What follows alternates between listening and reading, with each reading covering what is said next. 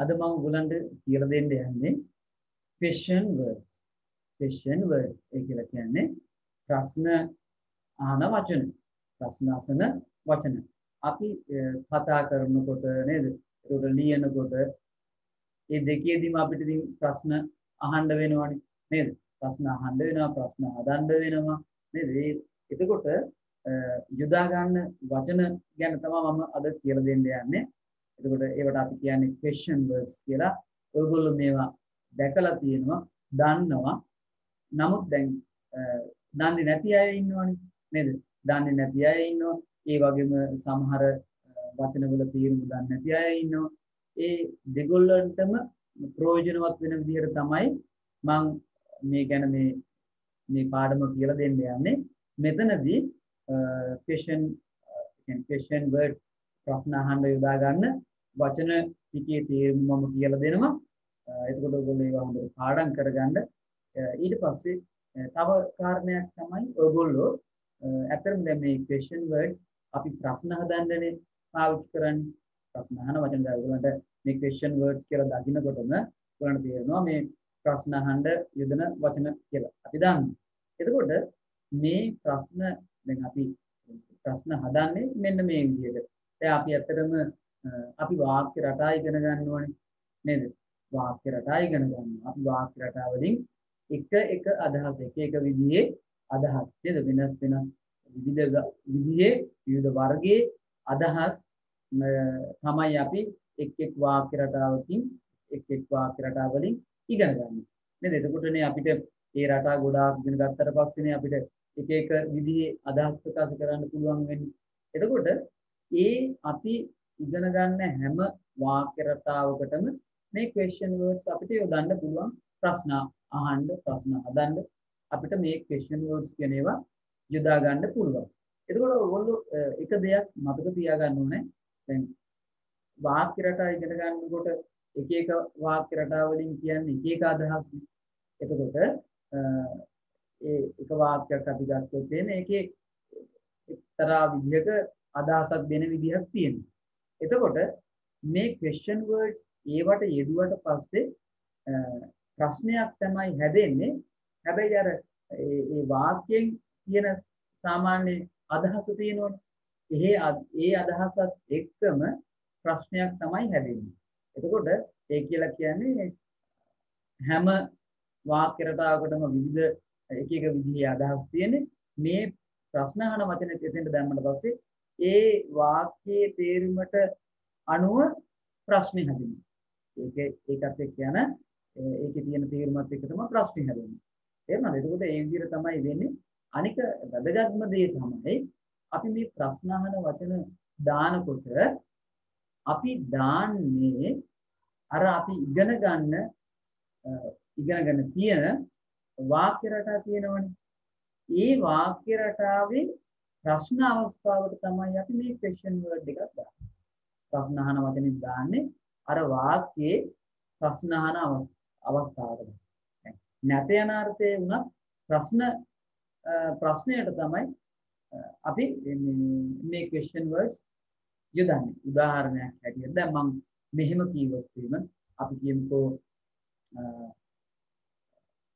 they are playing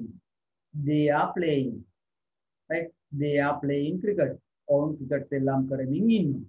දැන් ඒකේ question form එක ඒ කියන්නේ ඒ වාක්‍යයේ ප්‍රශ්නේ හදන්නේ අපි ආමුලට අරගෙන are they playing cricket? Are they playing cricket? ඒකට ඒ වාක්‍යයේ ප්‍රශ්නේ අපි හදාගන්න. අන්න ඒ ප්‍රශ්න අවස්ථාවට තමයි මේ question word ගන්න. ඒකට මම අහුවොත් what are they playing? What are they playing? අපි කවදාවත් අර පළවෙනි වාක්‍ය positive statement එක තියෙන they are playing කියන එක ඉස්සරහට what they are playing කියලා කියන්නේ නැහැ. ඒක කියනවා. හැබැයි ඒකට question එකක් වෙන්නේ නැහැ. ප්‍රශ්නයක් වෙන්නේ නැහැ. තේරුණාද කියපු දෙක?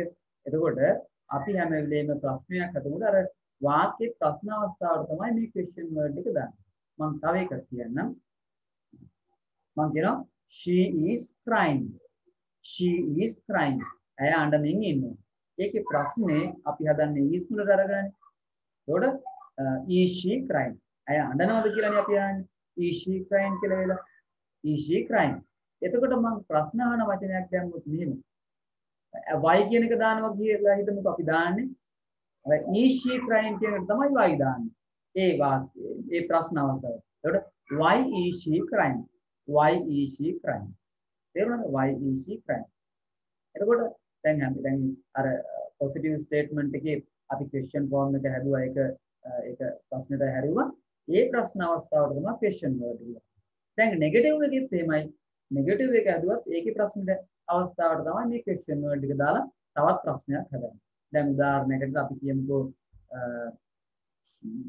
like he comes here ඔහු මේ එනවා ඔහු මේ එනවා does he come here ඔහු මේ එනවද ඔහු මෙහෙ එන්නේ නැහැ කිව්වොත් he doesn't come here කියලා කියන්නේ he doesn't come here කියලා කියන්නේ ඒකට අපි ප්‍රශ්නේ අවස්ථාව ප්‍රශ්න අහන වචනේ දාන්නේ ඒකට why doesn't he come here වල මම කිව්වේ he comes here does he come here ඔහු වෙන්නේ නැහැ මෙහි කියලා කියන්නේ he doesn't come here දැන් ඒකේ ප්‍රශ්නේ අවස්ථාව doesn't he come here අනේ doesn't he come here කියන එක තමයි මේ question word එක. ඒකට why doesn't he come here?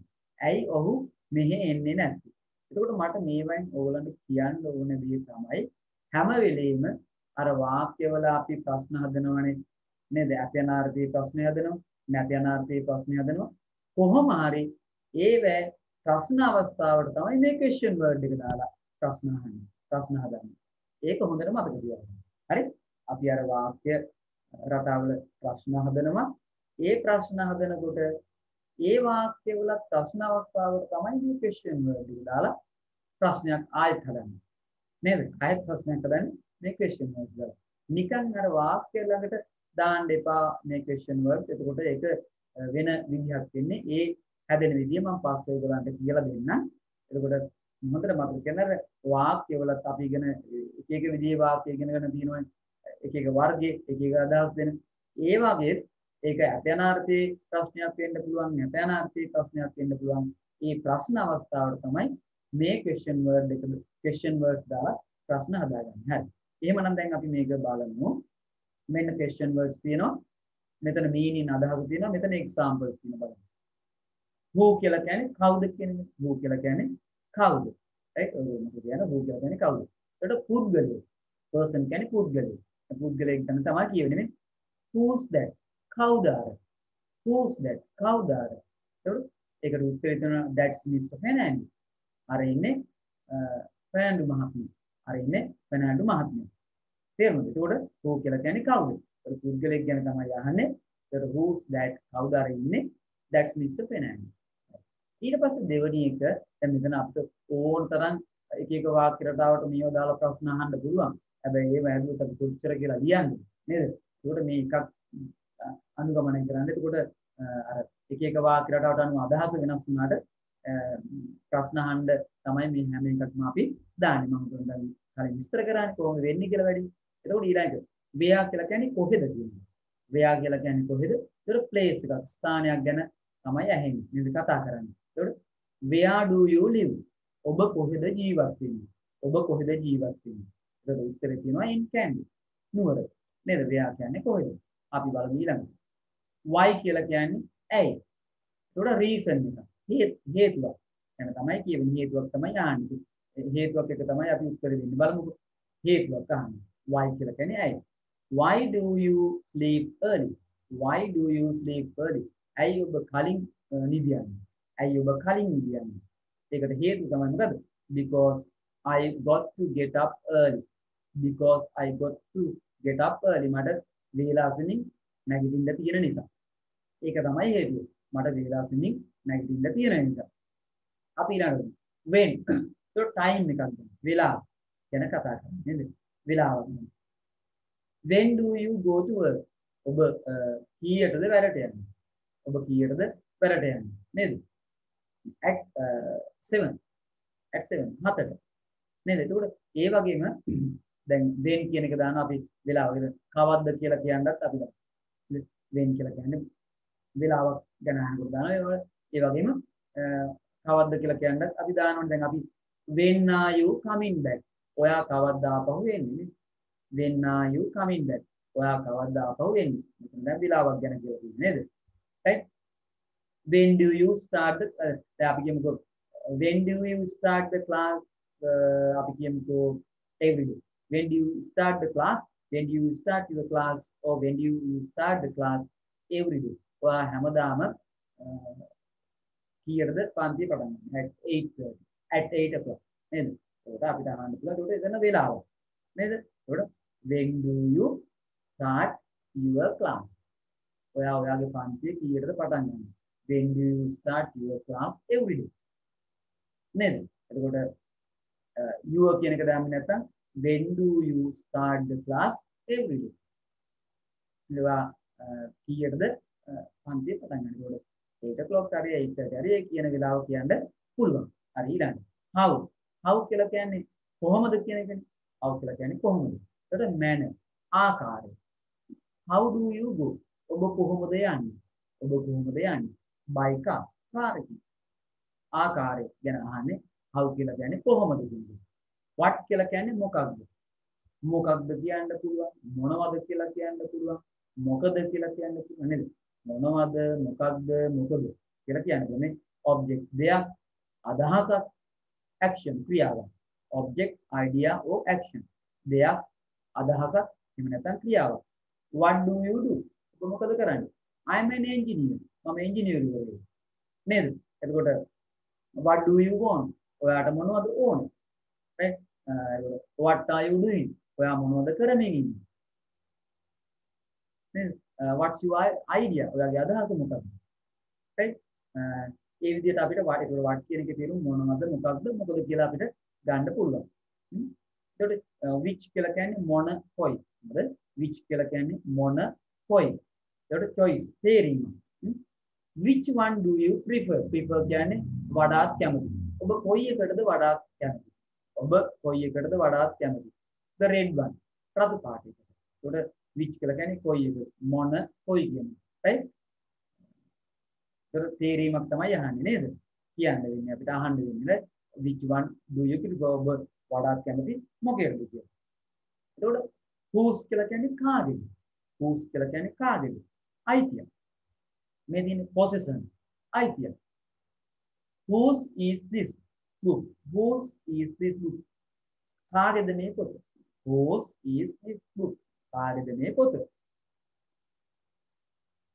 it's සහන්ස් ඒක සහන්ගේ ඒක සහන්ගේ අපිට මෙහෙම ආන්නත් පුළුවන් whose book is this whose book is this කාගේද මේ පොත whose is this book right ඊට පස්සේ අපි කියමු whom කියන්නේ කාවද එතකොට object of the verb ක්‍රියාපදයේ කර්මය ගැන අහන්නේ කියවෙන්නේ අහන්නේ right බලමු whom did you meet කාවද ඔබ හමු වුනේ කාවද ඔබ හමු වුනේ whom කාවද I met the manager මං හමුනේ කාවද කලමනාකරුවා මම හමුනේ කවුද I met the manager මම කලමනාකරුවා හමුනේ ඊළඟට what kind description කියන්නේ විස්තර මොන වර්ගයේ මොන විදිහේ what kind of music do you like ඔබ මොන විදිහේ මොන වර්ගයේ සංගීතයටද කැමති මොන වර්ගයේ මොන විදිහේ සංගීතයටද කැමති I like love songs මම ආදර ගීත වලට කැමති right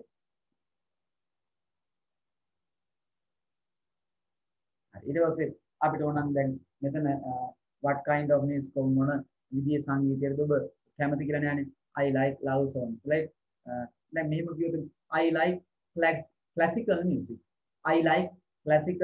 මම ශාස්ත්‍රීය සංගීතයට කැමතියි ඒකට what kind of music එහෙම ගන්නකොට ඒකට right මොන විදිහේ සංගීතයකට කැමති I like classical music මම ශාස්ත්‍රීය සංගීතයට කැමතියි what time ඒකට එකකින් අහන්නේ වෙලාව what time did you come home ඔබ ගෙදර ආවේ කීයටද what time කීයටද what time did you come home ඔබ ගෙදර ආවේ කීයටද what time වෙලාවක් අහන්නේ time how many කොපමණ සංඛ්‍යාවක්ද how many how many කොපමණ සංඛ්‍යාවක් countable කියලා මෙතන තියෙනවා.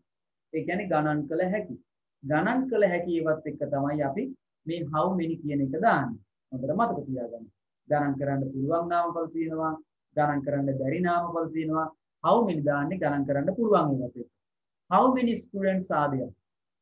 සිසුන් කී දෙනෙක් එහි ඉන්නවද? සිසුන් කී දෙනෙක් එහි ඉන්නවද? There are 20. 20ක් ඉන්නවා. There are 20. 20ක් ඉන්නවා. නේද? එතකොට සිසුන් ගණන් කරන්න පුළුවන් නේ අපිට.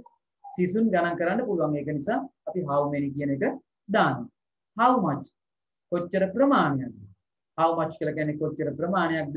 ඒක දාන්නේ ගණන් කරන්න බැරි නාමපදයක් එක්ක මේ how much time have we got? How much time have we got? අපිට කොච්චර වෙලාව තියෙනවද? වෙලාව ගණන් කරන්න බෑ. නේද? How much water is there in the well? ලිදේ වතුර කොච්චර තියෙනවද? වතුර ගණන් කරන්න බෑ. නේද? ඒකට flour, ඒකට fuel නේද? ඊට පස්සේ cement, ඊට sugar ඔය වගේ නාමපද අපිට ගණන් කරන්න බෑනේ. එතකොට ඒකත් එක්ක අපි දාන්නේ how much, right? ඊට පස්සේ අපි how long බලාගන්න. how long කියලා කියන්නේ කොච්චර දිගද? කොච්චර කාලයක්ද? මේ duration කියලා කියන්නේ ඒකට කාලයක්. length කියලා කියන්නේ දිග. duration කියන්නේ කාලය, length කියන්නේ දිග. ඒකට how long කියන එක අපිට දාන්න පුළුවන් කොච්චර දිගද කියලා කියන්නත් දාන්න පුළුවන්. කොච්චර කාලයක්ද කියලා කියන්නත් අපිට දාන්න පුළුවන්. How long did you stay in that hotel? ඔබ කොච්චර කාලයක් ඒ හෝටලේ නැවතිලා හිටියද? නේද? ඔබ කොච්චර කාලයක් ඒ හෝටලේ නැවතිලා හිටියද? For 2 weeks. සති දෙකක කාලයක්. How long? කොච්චර කාලයක්? ඒකට how long කියන එක කොච්චර කාලයක් කියන එකට දාන්නත් පුළුවන්. How long is this river?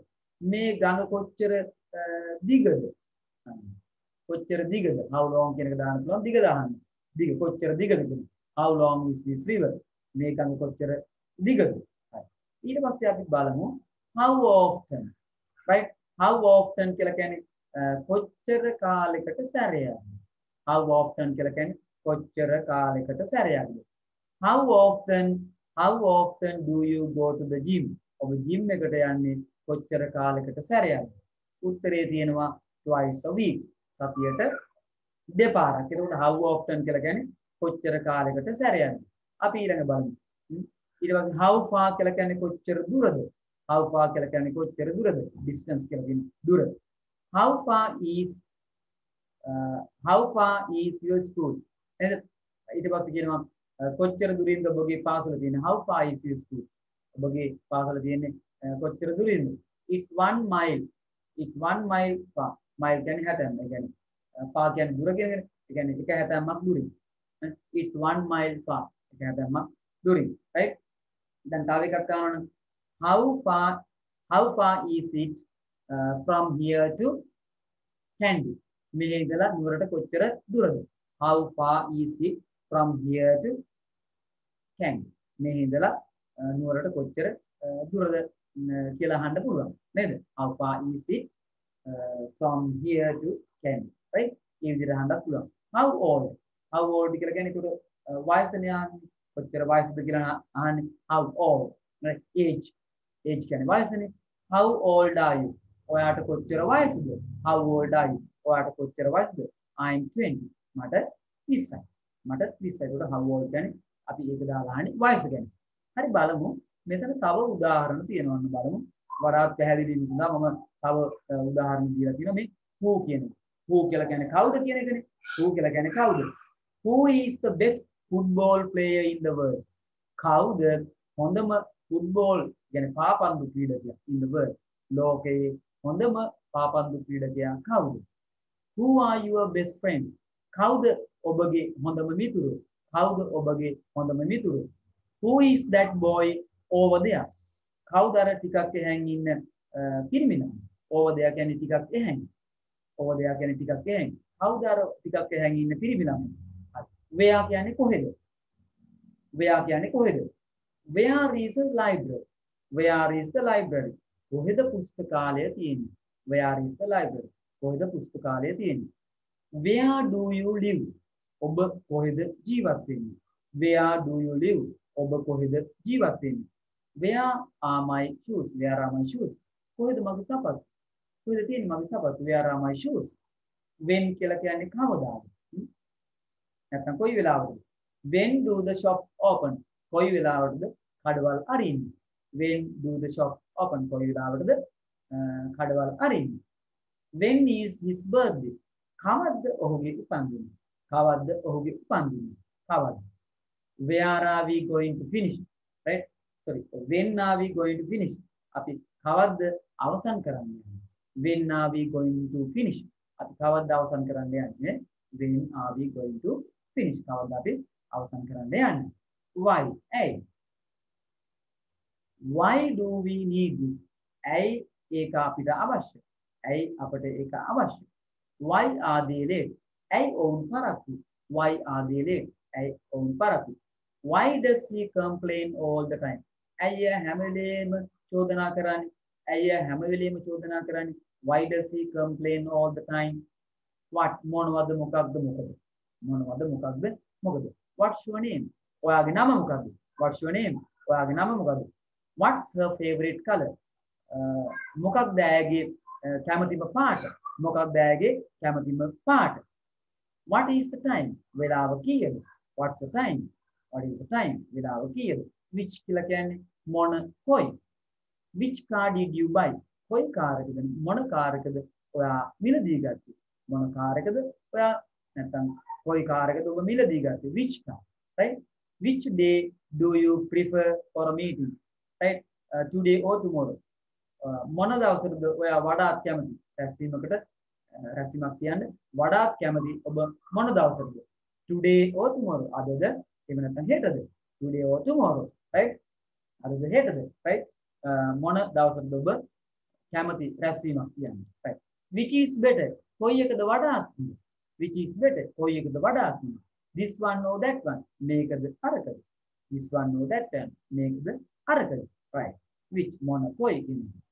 අපි ඊළඟට බලමු how කොහොමද?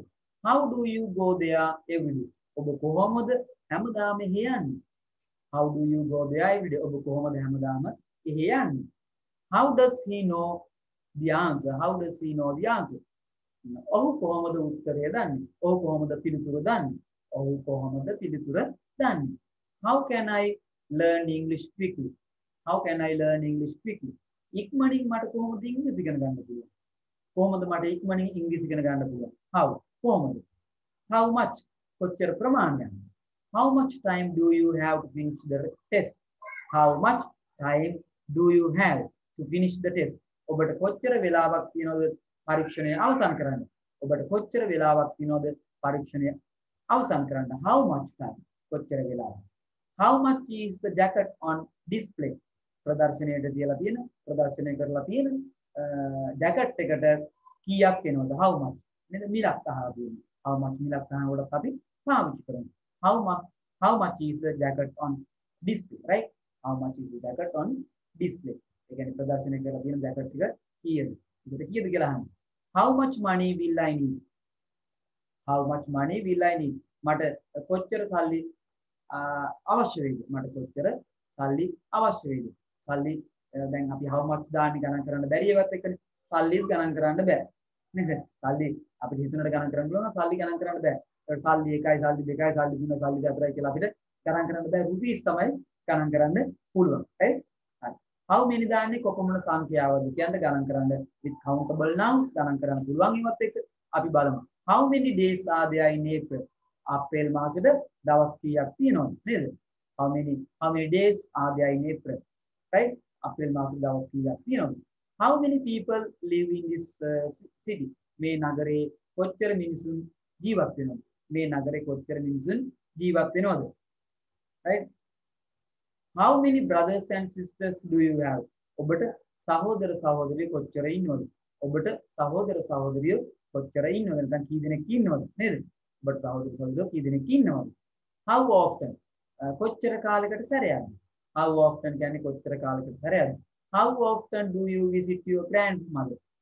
How often do you visit your grandmother? ඔබගේ ආච්චිව බලන්න යන්නේ කොච්චර කාලයකට සැරයක්ද? ඔබගේ ආච්චිව බලන්න යන්නේ කොච්චර කාලයකට සැරයක්ද? How often does she go to temple? ඇය කොච්චර කාලයකට සැරයක්ද පන්සල් යන්නේ? How often does she go to temple? ඇය කොච්චර කාලයකට සැරයක්ද පන්සල් යන්නේ. ඒකට how often කියලා කියන්නේ කොච්චර කාලයකට සැරයක්ද. How far කොච්චර දුරද. How far is the university from your house? How far is the university from your house? ඔබගේ ගේ ළඟ ඉඳලා විශ්වවිද්‍යාලයට කොච්චර දුරද? ඔබගේ ගේ ළඟ ඉඳලා විශ්වවිද්‍යාලයට කොච්චර දුරද? How far කොච්චර දුරද? Is the university කොච්චර දුරින්ද තියෙන්නේ? ඔබගේ ගේ ළඟ ඉඳලා කොච්චර දුරින්ද විශ්වවිද්‍යාලය තියෙන්නේ? Right? How far is the bus stop from here? මෙහි ඉඳලා කොච්චර දුරින්ද බස් නැවතුම තියෙන්නේ? මේ ඉඳලා කොච්චර දුරින්ද බස් නැවතුම තියෙන්නේ? From here මෙහි සිට නේද? right. How long කියන්නේ කොච්චර දිගද? කොච්චර කාලයක්ද? මේ දෙකම සඳහා අපි යොදා ගන්නවා. How long does it take to go from Kandy to Colombo? ඒ කියන්නේ නුවර ඉඳලා කොළඹට යන්න කොච්චර වෙලාවක් ගත වෙනවද? නුවර ඉඳලා කොළඹට යන්න කොච්චර වෙලාවක් ගත වෙනවද? How long does it take to go from Kandy to Colombo? Then how long does it take to go? Right? කොච්චර වෙලාවක් ගත වෙනවද යන්න from Kandy to Colombo? නුවර සිට Colombo. Right? How long is this river? මේ ගඟ කොච්චර දිගද?